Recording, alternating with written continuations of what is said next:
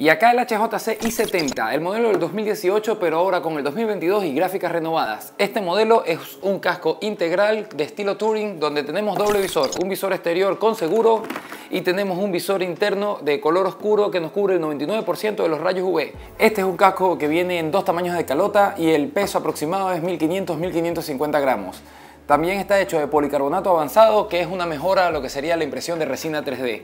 Y para sumar tenemos que es un casco que viene con una entrada de aire inferior que es regulable, dos entradas superiores también regulables y tenemos una salida doble en la parte posterior que nos va a sacar lo que es el aire caliente y la humedad del casco.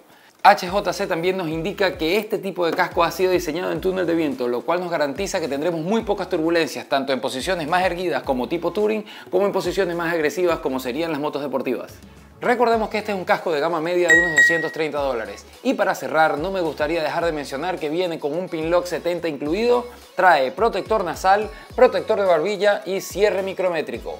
Si eres fanático de HJC, ¿te gustó este modelo o te gusta algún otro modelo? Déjamelo en tus comentarios. Nos vemos.